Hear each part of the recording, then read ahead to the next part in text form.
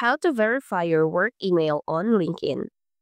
First, log into your LinkedIn account. Once you're on the homepage, click on your profile picture at the top right corner and select Settings and Privacy from the drop-down menu. In the Settings menu, navigate to the Sign In and Security section.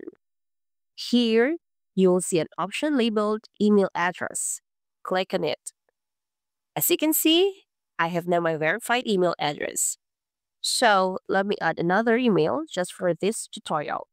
Take note that this method flows the same on the first email, so don't worry. Now, click the Add Email Address button. A pop-up will appear where you can enter your work email address, so type in carefully. Then hit Send Verification. Next, check your work email inbox for a verification email from LinkedIn.